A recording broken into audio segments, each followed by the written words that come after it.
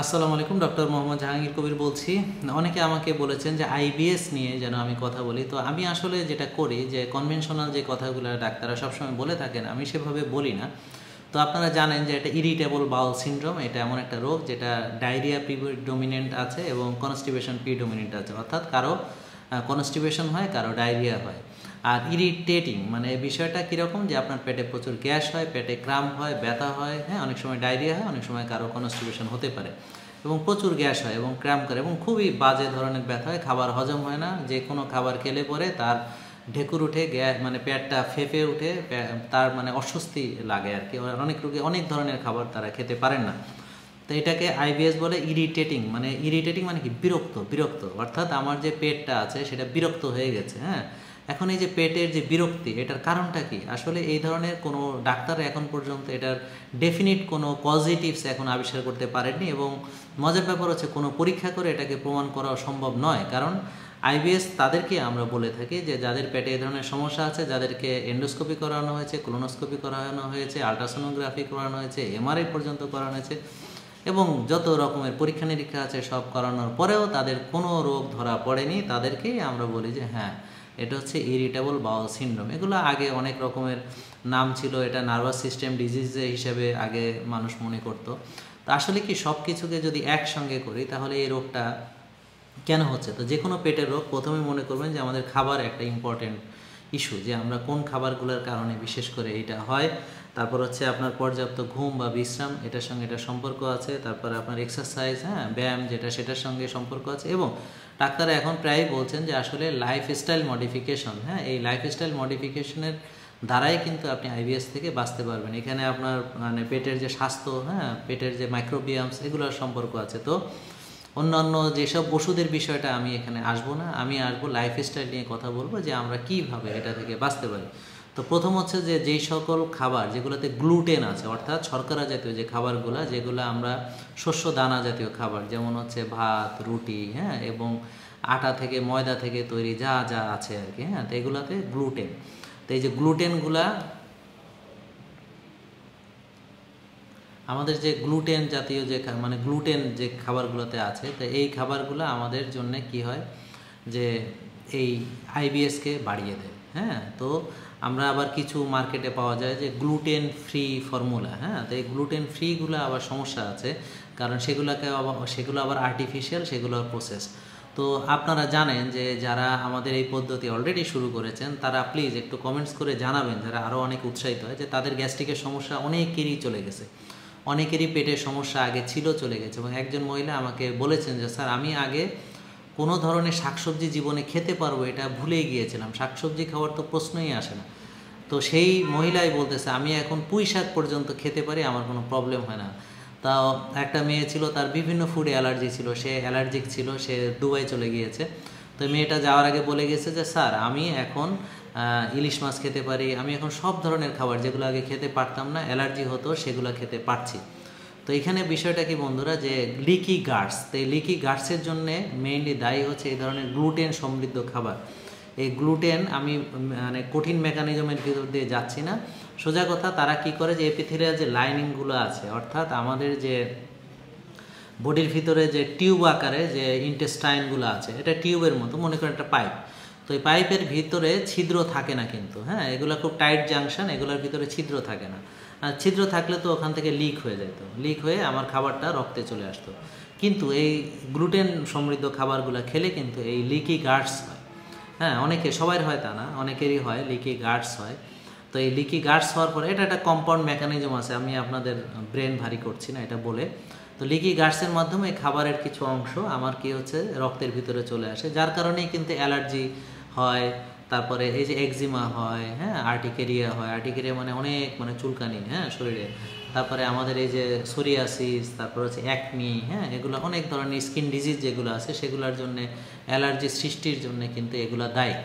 তো এই জন্য আমাদের এই পদ্ধতিতে মানুষ কেন উপকার হচ্ছে, কারণ আমরা তো এগুলো প্রথমেই খেতে নিষেধ করে দিচ্ছে, যে আমরা এই শস্য দানার জাতীয় যে শর্করা খাবারগুলো অ্যাভয়েড করছি। এই কারণে কিন্তু আমাদের অনেক রোগী এটা থেকে এখন ভালো আছে এবং লিকি গার্ডসগুলো হিল হয়ে যাচ্ছে। তাহলে লিকি গার্ডস হিল হয় কিসের মাধ্যমে? রোজা রাখার মাধ্যমে। প্রথম হচ্ছে এই ধরনের খাবার আমরা বাদ দিব, তারপর আমরা রোজা রাখবো। রোজা রাখলে কি হবে, আমার লিকি গাছটা হিল হবে। এবং অনেকেই আইবিএস থেকে ভালো হয়ে গিয়েছেন যে এই সুন্দর সুস্থ জীবন পদ্ধতিটাকে ব্যবহার করার মাধ্যমে। অনেকে প্রচুর, হ্যাঁ, এখানে মানে লট অফ হ্যাঁ, আপনারা যারা উপকৃত প্লিজ আপনারা একটু কমেন্টস করুন যাতে অন্যরা উৎসাহিত হয় এই বিষয়টা জানান। যাদের আগে পেটে গ্যাস হতো এখন হচ্ছে না, গ্যাস্ট্রিকের ওষুধ খাওয়া লাগছে না, হজম প্রক্রিয়াটা যাদের উন্নতি হয়েছে। এরপর আর একটা বিষয় হচ্ছে যারা মানে দুধ জাতীয় খাবারগুলো খান, কোনগুলা, যেমন হচ্ছে দুধ, হ্যাঁ, তারপর হচ্ছে দুধের তৈরি যে খাবারগুলো আছে, দুধ থেকে সরাসরি যেগুলো তৈরি হয় মিষ্টান্ন বা যেগুলা, বা যাদের দই, হ্যাঁ, তৈরি হয় দুধ থেকে। তো এখানে হচ্ছে কি ক্যাসিন থাকে, এই ক্যাসিনটার কারণে অনেকের এই ইরিটেবল বাউল সিনড্রোম হতে পারে, হ্যাঁ, ক্যাসিন। তো এই যে প্রোটিন, এগুলো কিন্তু প্রোটিন, ওই যে গ্লুটেন একটা প্রোটিন, হ্যাঁ, যেটা শস্য দানার ভিতরে থাকে, এবং ক্যাসিন সেটাও একটা প্রোটিন, যেটা বিশেষ করে গরুর দুধে থাকে। তো এই জন্য আমি দুধটা খেতে নিষেধ করি। আবার দুধে কিন্তু চিনিও থাকে, আবার টক দইয়ের ভিতরেও এই ক্যাসিনটা কিন্তু থাকে, এই জন্য টক দইটা আমি নিষেধ করেছি, হ্যাঁ। তো আমরা কিন্তু আবার মাখন বা ঘি সেটাতে কিন্তু ক্যাসিন থাকে না, হ্যাঁ। আবার অনেকের আছে ল্যাকটোজ ইনটলারেন্স, কিন্তু সেটা ভিন্ন আরেকটা বিষয়, হ্যাঁ। Lactose intolerance, irritable bowel syndrome আলাদা দুটো জিনিস। তো ল্যাকটোজ ইনটলারেন্স যারা আছে তারাও কিন্তু দুধের তৈরি খাবারগুলো খেতে পারেন না, হ্যাঁ।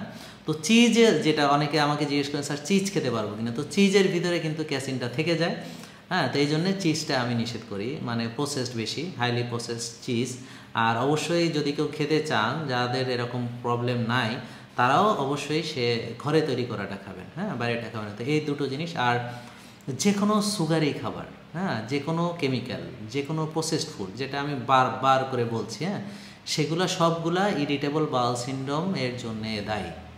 তারপরে ইরিটেবল বাউল সিনড্রোমের জন্য সবচেয়ে বেশি দায়ী হচ্ছে যে স্ট্রেস কন্ডিশন, যেটা নিয়ে আমি বারবার বলেছি যে আমরা যখন ফাইট অ্যান্ড ফ্লাইট রেসপন্স থাকবো, অর্থাৎ আমার বডিতে যখন রিল্যাক্সেশন থাকবে না, আমি যখন খুব স্ট্রেস কন্ডিশনে থাকবো, যখন আমি খুব দুশ্চিন্তাগ্রস্ত থাকবো, যখন আমার ঘুমের কোয়ালিটি ভালো থাকবে না, আমি যখন ব্যায়াম করবো না, তখন কি হয় যে বডির হজম প্রক্রিয়াটা সাংঘাতিকভাবে ব্যাহত হয়। তো আমার এই হজম প্রক্রিয়াটা অনেক সময় বন্ধ থাকে।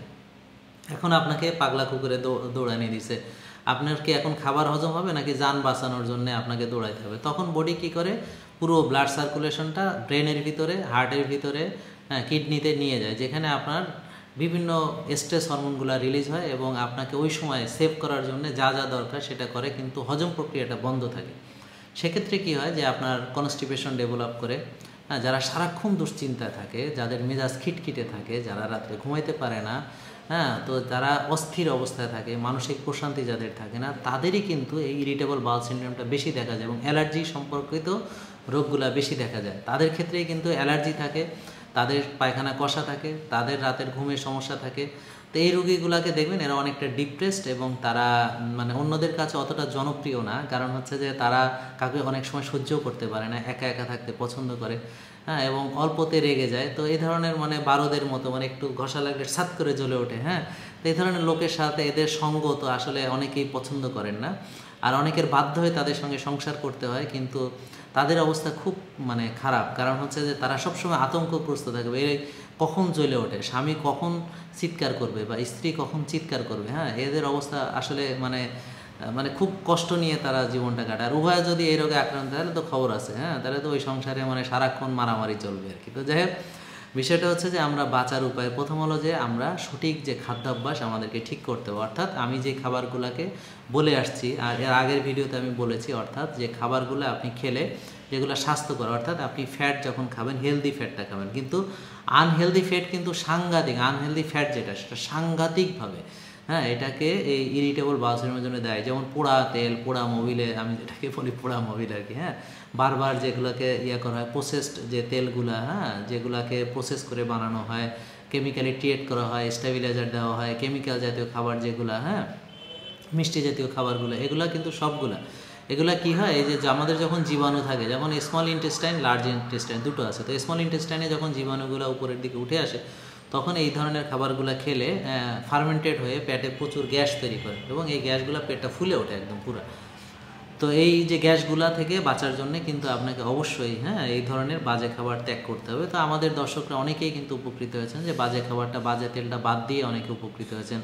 যারা ফাস্টফুড খাচ্ছেন না, প্রসেস ফুড বা অন্যান্য জায়গার কেমিক্যালস জাতীয় খাবারগুলা হোটেলে, রেস্টুরেন্টে বা দাওয়াতে যারা অ্যাভয়েড করতে পারছেন, তারা কিন্তু অনেক উপকৃত হচ্ছেন। তারা প্লিজ কমেন্ট করে আপনারা একটু জানান যে কতটা উপকৃত আপনারা হচ্ছেন, আপনাদের কি অবস্থা থেকে আছে, কেমন আছেন আপনারা। তা আপনারা অবশ্যই হেলদি ফুডগুলো, তাহলে হেলদি ফ্যাটগুলো আপনারা খাবেন, এটা নিয়ে অনেকবার বলা হয়েছে। তারপরে আমরা ডিম খাবো, মাছ খাবো, যেটা বলেছি, আর extra virgin olive oil, coconut oil, খাঁটি সরিষার তেল, এগুলো বলেছি। এরপরে আসেন যে আমরা পেটের ভিতরে যদি আমার অ্যাসিডিক এনভায়রনমেন্টটা এনশিওর না করা হয়, তাহলে কিন্তু আমাদের পেটের যে গাটের যে মাইক্রোবিয়াম সেগুলা ভালো থাকে না। কীরকম সেটা বলি আপনাদেরকে। এর আগেও বলেছি যে আমাদের যে প্রোটিনটা আমরা খাচ্ছি সেটা হজম করার জন্য পেটের ভিতরে হজম হয়ে আসার কথা। প্রথমে আমি ভালো করে চিবাবো, তারপরে পেটে অ্যাসিডিক এনভায়রনমেন্টে সেটা হজম প্রক্রিয়া হওয়ার পরে কিন্তু ইন্টেস্টাইনে আসবে। কিন্তু সেটা যদি পূর্ণাঙ্গভাবে হজম মানে মুখ থেকে পেট থেকে না হয়ে যদি ইন্টেস্টাইনে আসে, তাহলে সেটা কিন্তু এই পেটে আসার পরে সেখানে ব্লটিংস বা গ্যাসগুলো তৈরি হয় ইন্টেস্টাইনে। কারণ কি, ওই যে অ্যাসিডিক যে এনভায়রনমেন্টটা সেখানে পায়নি। তাহলে স্টোমাকের যে অ্যাসিড সেটা থাকা উচিত, যেমন হাইড্রোক্লোরিক অ্যাসিড যেটা আল্লাহ দিয়েছেন, এবং আমাদের অ্যাসিডিক এনভায়রনমেন্টটা পেটে এনশিওর করা উচিত, বিশেষ করে স্টোমাকে। এবং কোন সময়টা, যখন আমরা খাবো তখন। তো এই খাওয়ার সময় আমরা এই জন্য যদি একটু ভিনেগার খাই, আর যদি আমরা গ্যাস্ট্রিকের ওষুধটা না খাই, আমরা কি করি, এই ধরনের রোগ যাদেরই হয়েছে তাদেরকেই গ্যাস্ট্রিকের ওষুধ ব্যবহার করছি। সবাইকে গ্যাস্ট্রিকের ওষুধ দিচ্ছি, তার ফলে কি হচ্ছে, তার আইবিএসটা কিন্তু বাড়ছে। কারণ কি, যখন পেটের ভিতরে অ্যাসিড থাকে না, হাইড্রোক্লোরিক অ্যাসিড যখন নিঃসরণ হয় না, সেই অবস্থাকে অ্যাক্লোরহাইড্রিয়া বলা হয়। তো পেটে যখন অ্যাসিড থাকবে না, তখন কি হবে, পেটের ভিতরে যেই খাবারটা আপনি খাবেন সেই খাবারে তো অবশ্যই জীবাণুরা অবশ্যই আছে, ব্যাকটেরিয়া আছে। খারাপ ব্যাকটেরিয়াগুলো খাবারের সঙ্গে পেটে প্রবেশ করে, পাওয়ার পরে যখন দেখে যে এখানে কোনো ডিফেন্স নাই, তাহলে তো এরা মহা খুশি, অর্থাৎ আপনার পেটটা বাজে ব্যাকটেরিয়া দিয়ে ভর্তি। তাহলে পেটে যদি বাজে ব্যাকটেরিয়া থাকে, তাহলে সেটাও যেমন ইরিটেবল বাউল সিনড্রোম করার জন্য দায়ী। আবার এই যে খাবার যে হজম প্রক্রিয়াটা সেটা যেহেতু ব্যাহত হচ্ছে, সেক্ষেত্রেও সেটাও কিন্তু আপনার ওই যখন ইন্টেস্টাইনে ঢোকে, সেটাও আমার ইরিটেবল বাউল সিনড্রোমের জন্যে দায়ী। সেই বিষয়গুলো আমরা খেয়াল রাখবো যে আমরা অবশ্যই পেটের অ্যাসিডিক এনভায়রনমেন্ট নিশ্চিত করার জন্য গ্যাস্ট্রিকের ওষুধটা আমরা যত্রতত্রভাবে খাবো না। আর হচ্ছে আমরা কি করব, যে প্রচুর ফাইবার জাতীয় খাবার খাবো, শাকসবজি খাবার খাবো, ফাইবার খাবারগুলো খাবো, ইসবগুলের ভুসি খাবো। তো এই ফাইবার শাকসবজি আমরা যখন খেতে যাব, যখন আমার পেটের গাটগুলো ভালো থাকবে না, তখন কিন্তু উল্টা বিপরীত হয় কি, যে এই শাকসবজিগুলো খেলেই আপনার প্রবলেমটা তৈরি হয়। কারণ কি, ওই যে আপনার পেটের ভিতরে এতদিন ধরে গ্যাস্ট্রিকের ওষুধ খেয়ে আসছেন, পেটের মাইক্রোবিয়ামসগুলো ভালো নেই। এই জন্য আমরা অ্যাপেল সিডের ভিনেগার, তারপর হচ্ছে প্রোবায়োটিক, যেমন অ্যাক্টেরিয়ার কথা বলেছি, এগুলো খুবই উপকারী এসব ক্ষেত্রে। তো আমি যদি আগে অ্যাসিডগুলো দেই পেটের ভিতরে, লেবুর পানি, তারপরে আদার যে রস, লেবুর রস, তারপর হচ্ছে যে অ্যাপেল সিডের ভিনেগার, এর সঙ্গে যে প্রোবায়োটিক্স, এগুলো খাবার যদি আমরা খাই, তবে সেক্ষেত্রে অবশ্যই আমাদেরকে খেয়াল রাখতে হবে, আমাদেরকে নিশ্চিত করতে হবে যে আমার যে আলসার আছে কিনা। তো যদি আলসার থাকে, তাহলে আলসারের চিকিৎসাটা করেই আপনি এগুলো করবেন। কারণ যদি পেটে আলসার থাকে, সেখানে ক্ষত থাকে, সেটার ভিতরে যদি অ্যাসিড দেওয়া হয়, তাহলে সেখানে আপনার প্রচণ্ড পেট ব্যথা শুরু হবে। তো সেক্ষেত্রে আগে মানে আমাদের আলসারের চিকিৎসাটা করে এটা করতে হবে। তাহলে আমরা যদি কয়েকটা বিষয় খেয়াল রাখি, অর্থাৎ ভালো খাবার খাচ্ছি, আমরা প্রোবায়োটিক্স খাচ্ছি, পেটের অ্যাসিডিক এনভায়রনমেন্ট এনশিওর করার জন্য আমরা যে এতক্ষণ যে পরামর্শগুলো দিলাম, অর্থাৎ অ্যাপেল সিডার ভিনেগার, তারপর হচ্ছে যে আপনার এই যে পানি, লেবুর যে রস, তারপর হচ্ছে যে আপনার আদার রস, এগুলা। আরেকটা বিষয় কি, আমরা খাওয়ার পরই পানি খাবো না, পানিটা খাবো খাওয়ার আধা ঘন্টা পর। এটা আমরা খেয়াল রাখবো। আর খেয়েও নিয়ে আমরা শুয়ে পড়বো না, আমরা শুইতে যাওয়ার মানে 3 ঘন্টা আগে খাবারটা খাবো, আর সকালের খাবারটা দেরি করে খাবো। আর হচ্ছে আমরা রিল্যাক্স থাকার চেষ্টা করব। তো রিল্যাক্স থাকার নিয়ে এর আগেরও ভিডিওগুলোতে অনেকবার বলেছি যে ভালো ঘুম, সকালে ঘুম থেকে ওঠা, হাঁটতে বেরোনো, এবং ব্যায়াম এবং ইয়োগা, মেডিটেশন, নামাজ পড়া, তারপর হচ্ছে রোজা রেখে পেটকে সুযোগ করে দেওয়া, যে এগুলা যেন আপনার পেটের ভিতরে যেগুলো থাকে, যদি লিকি গাছ থাকে সেটা হিলিং হয়, তখন যা হিল করার দরকার ওই সময়টা হিলিং হবে। তো এইভাবে যদি আমরা পুরো সুন্দর একটা লাইফস্টাইল আমরা লিড করতে পারি, যে এই বিষয়টা আমি সার্বক্ষণিক আপনাদেরকে পরামর্শ দিয়ে আসতেছি, অবশ্যই আপনারা ইরিটেবল বাউল সিনড্রোম থেকে বেঁচে যেতে পারবেন এবং সুস্থ থাকতে পারবেন, এবং আপনার গ্যাস্ট্রিকের ওষুধের প্রয়োজনীয়তা থাকবে না, আপনার হজম প্রক্রিয়াটা ভালো থাকবে। হজম প্রক্রিয়াটা ভালো থাকলে আপনার ভালো ঘুম হবে, আপনার ঘুম ভালো হলে আপনার মেজাজটা ভালো হবে। আবার ভালো ঘুমের সঙ্গে যেমন হজমের সম্পর্ক, আবার হজম প্রক্রিয়া ভালো না থাকলে ঘুমও ব্যাহত হয়। তো ভালো ঘুম যখন হবে তখন হজমও ভালো হবে। দুটো একটা আরেকটাকে ফ্যাসিলিটেট করবে। আপনার মনটা ভালো থাকবে, কারণ আপনি যখন ভালো খাবার খাবেন সেটা সরাসরি আপনার মুডের উপরে এটা প্রভাব ফেলে, এবং আপনার মানসিকভাবে প্রশান্ত রাখার জন্য যে সঠিক খাবারটা সেটা আমাদের খুব দরকার। তো এই বিষয়গুলো যদি বন্ধুরা আমরা খেয়াল রাখতে পারি, সবগুলা বিষয় যেগুলো বিষয়ে আমি পরামর্শ দিচ্ছি, অবশ্যই আপনারা আইবিএস থেকে বেঁচে থাকতে পারবেন। সবাইকে ধন্যবাদ। আপনারা আমার ইউটিউব যে চ্যানেলটা আছে সেখানে সাবস্ক্রাইব করবেন, আমার যে ফেসবুকে পেজটা আছে সেখানে লাইক দেবেন, এবং ভিডিওটা সবার মাঝে শেয়ার করে করে সবাইকে দেখার সুযোগ করে দিবেন, যেন আমরা সবাই এই বিষয়গুলো থেকে উপকৃত হতে পারি। আসসালামু আলাইকুম।